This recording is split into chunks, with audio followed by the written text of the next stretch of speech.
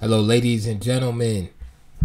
Thank you for joining my channel once again. I just wanted to acknowledge the passing of Grandmaster Yuri Averbakh from the old Russian chess school. Definitely an influential player in his own right. I mean, there are several opening systems attributed to them. Probably the most popular one and well known is the Averbakh system in the King's Indian with Bishop G5, which was actually taught to me by Grandmaster Leonid Yudassin some years ago. It's a great system for basically playing against a real aggressive King's Indian player. It's that Bishop G5 can be quite annoying to the general plans of black. Besides Bishop G5 in the King's Indian, Bishop E3 is also attributed to him. It's like a semi-Averbakh system. And another system that is attributed to GM Averbakh is in the modern defense, and of course the position is C4, D4, and E4 with the knight on C3. So it kind of looks like you're going into a King's Indian, but that is also attributed to him. Excuse me. Averbakh was also a great theoretician and probably most known for his endgame analysis and books that he published over the years. So just like Korchnoi, he devoted a large portion of his life to those 64 squares, and I think that we are all better for it. I'm sure he influenced countless players throughout the years, and of course then they go on to influence other players, etc., etc. But when you trace it back, it goes back to players like Averbakh and Botvinnik and Korchnoi and players like that, whose influence we feel today without even knowing it. So what I want to do is show what I feel is one of Averbach's finest games. He was involved in a famous game in 1953 Zurich tournament against Kotov, but he was on the losing end, and I think that's probably the game that he is most well known for.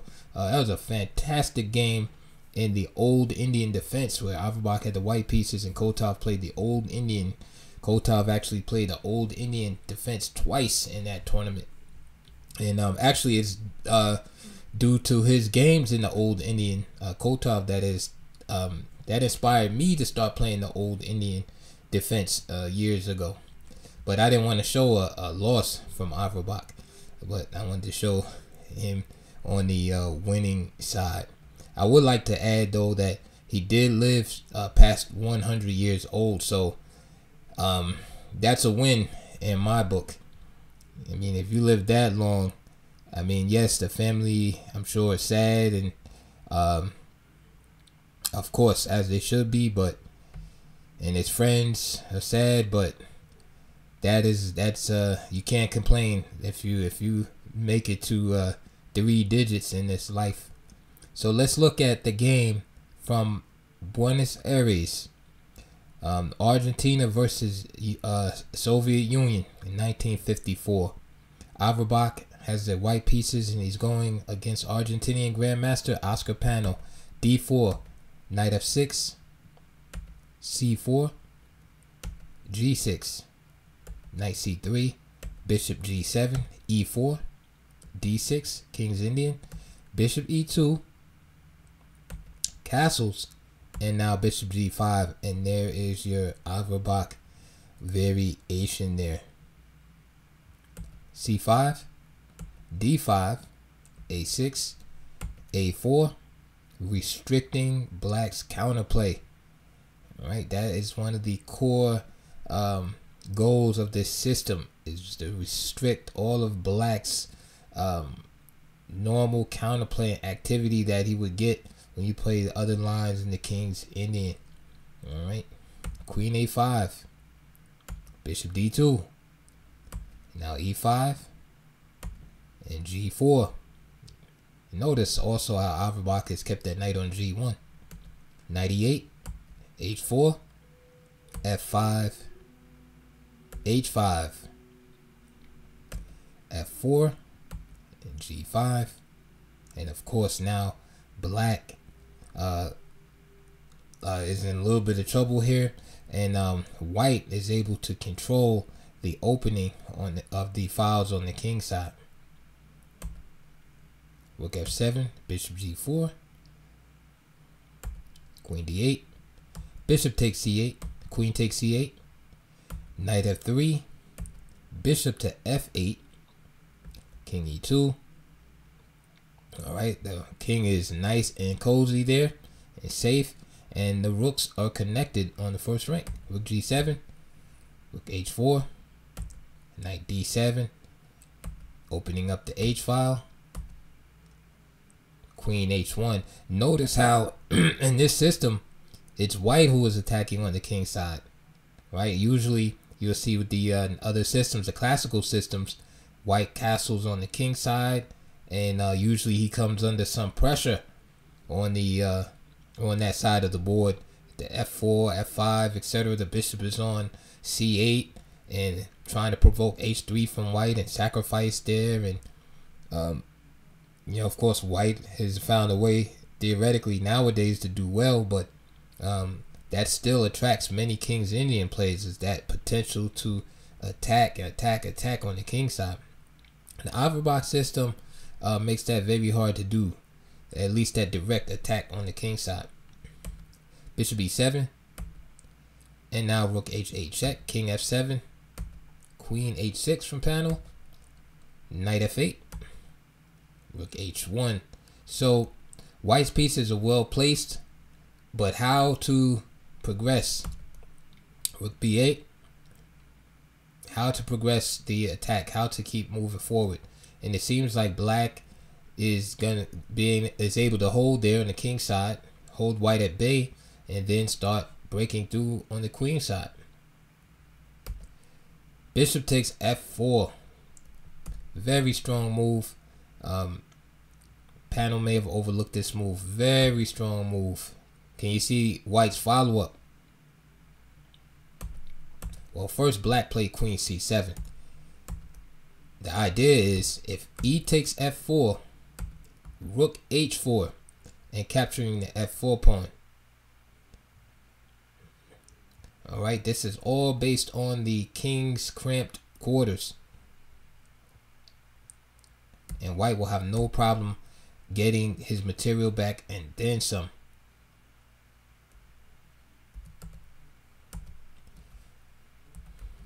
After queen C7, queen H2 was played. And now knight D7. Notice also, even after queen C7, queen H2. So you might say, surely now black can take the bishop on F4. Nope. The idea is, well, first let me show you what white's idea is. Now the threat that Averbakh poses is, let's give white another move. Bishop takes E5 here. D takes E5. Knight takes E5 check. Alright. And that is going to be mate unless black gives up his queen. And that's the idea behind queen H2, is to sacrifice now on E5. So knight D7 is played in order to support the E5 square. Now queen H3, threatening mate on E6. Knight F8, praying for repetition. But rook takes F8 check, king takes F8, and now queen E6. Rook G8, and now knight H4. Fantastic move. If bishop takes E5 here, D takes E5, and knight takes E5. That's possible also. But Averbakh played knight H4. Fantastic move. It's amazing to see how helpless black is in this position. Bishop D8 in order to get the queen involved in some defense here. Knight takes g6 check. Now king g7. If rook takes g6, then simply rook h8 check, king g7, and then queen g8 mate. And of course, if the rook goes back, that's going to be mate 2. The rook goes to g8. So king g7. Knight takes e5 and Pano resigned. Reason is after knight takes e5, let's say random move, bishop takes g5, bishop takes g5, king f8, bishop h6, queen g7, and knight g6 is going to be mate because it's pinned on the queen. I just wanted to show you that. Also possible is say king f8 here, and just knight d7 check, and of course king g7, rook to h7, nice decoy sacrifice, drawing the king over to the h file, and then queen h6 mate. So in lieu of all of those threats, Pano resigned. Amazing amazing game here. And this is early on, of course, in King's Indian theory, but it's interesting to see white's work against the dark squares. All right, because a lot of times when the center is locked like this, we give up on playing on those squares. We just say in our mind, you know what, the center is locked, and we start playing on the wings, which is what you're supposed to do theoretically. But this game shows that you can't overlook that the opportunities, the tactical concrete opportunities that exist, and sometimes you can just take those pawns. So there you have it, ladies and gentlemen. Powerful chess in its prime, Yuri Averbakh. And I'm glad that we record chess games so that we can enjoy them forever and ever, as long as we are here. And I'm appreciative of these masters that played before us and laid out the theory, the foundation, and you know, passed on the joy and love they had for the game to the future generation. So with that, I'm gonna just say rest in peace, Yuri Averbakh, and you know, thank you for becoming a chess player.